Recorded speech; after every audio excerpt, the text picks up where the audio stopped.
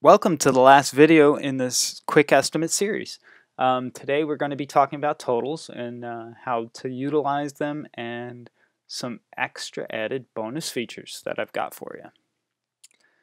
So let's go ahead and get started. I'm going to bring open my panel and pull totals out onto the canvas.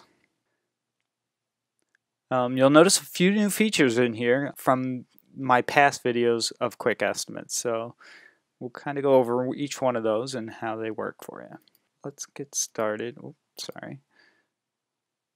The first feature is to be able to round up to the nearest whole number, which you've already seen, but now you can also have this unchecked and have your numbers be a specific value, including 2 decimal places. So let's go ahead and leave that unchecked for now. And we're going to add this value into the text box on the web page, which is going to add it into this box here. And this is for a pretext, so if you wanted to have a $ or a word, you could actually do that. So let's go ahead and say estimate and a $. That's great. And you'll notice it populates in here with an Arial font, and it's just black and it's a default size. For most of your web design, I don't think that's going to work. So we're going to want to change this and style it. So let's go ahead and bring this down here. I'm going to make it as tall as this toggle to the left. And we'll line it up there, and we'll stretch it out here.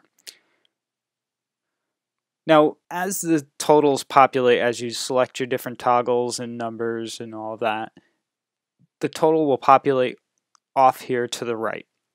If your box is too small and your total wraps, it will wrap underneath. All you need to do is increase the size of the box. So that's good. Let's go ahead and style it. And I'm going to choose a color. And I'm going up here to the text panel. We want our blue that we've been using. I'm going to give it a crazy font because this design is so pleasing. As my computer goes, oh, we'll do Daniel, that's fine. And you can also increase the size of the font. As you'll notice, you see this wrapping down here already. Now the total would actually be at the bottom. In our case, we want to kind of have it all in one line, so we're going to have to increase the size of that. So we chose 48. I'm going to go a little smaller. I'm going to do 30. That looks great. And I'm going to just shrink that up and shrink this up a little bit. Okay.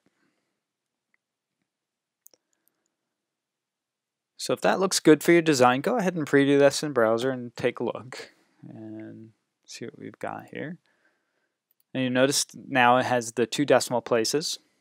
Let's go ahead and go back into the panels and see what other options we have available. So we have this new option here where you can actually add the value into an Adobe Muse email form. Let's go ahead and add that. And we don't have a graphic style yet, so we'll put that in a minute. Let's go ahead and pull out from our widgets a simple contact form. This will work with both the simple contact or the detailed, depending on what you're looking to do. So now that we have that on the canvas, I'm going to go ahead and go to the options and add a single line text.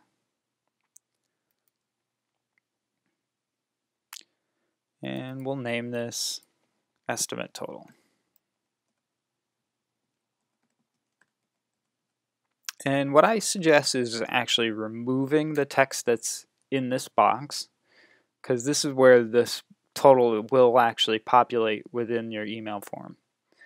So let's go ahead and give this particular element of the form a graphic style. So we're going to go in here. Actually, one last thing. We need to turn off Edit All. By default, email forms come in with Edit All on, or Edit Together, I should say. We're going to want to check that off. Because if I give this a style name, it will give a style name to all of these elements, and then your total is going to populate in each one of these fields. And you don't want that, more than likely. So let's go ahead and go to graphic style. We're going to add a new one. I'm going to call this email total. So now we have a graphic style for this particular element that's called email total. So we're going to go back to our totals module, and within this field here we will enter in that name. So let's go ahead and preview this to the browser.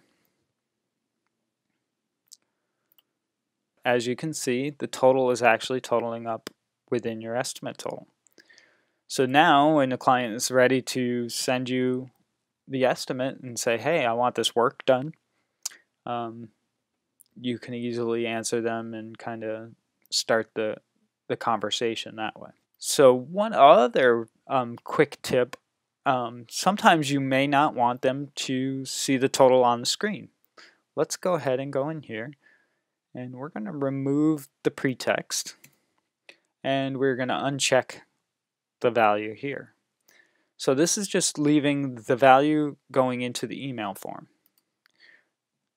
So if we go ahead and preview this to browser, you'll notice the text box disappears, but our totals still total up into the email form. So I think that's kind of a neat feature. So my last little tip revolves around situations where you would not want the website visitor to know the total. To easily mask that, there's an option in here. Make the value invisible. So let's go ahead and go through that scenario. I'm going to remove the pretext first. We'll remove that. So now this value won't show up in here.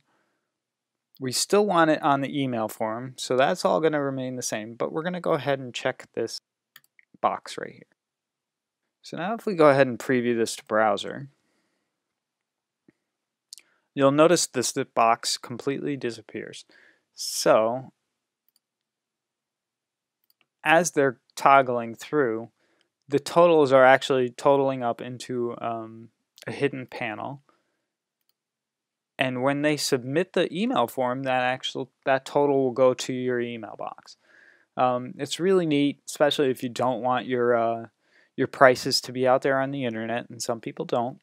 So it does give you some options there. So now I have this published as a live site on my domain. I'm going to go ahead and make a few toggle adjustments. And again, I have display as none, but this will give you an idea of what you're going to receive when you get your email.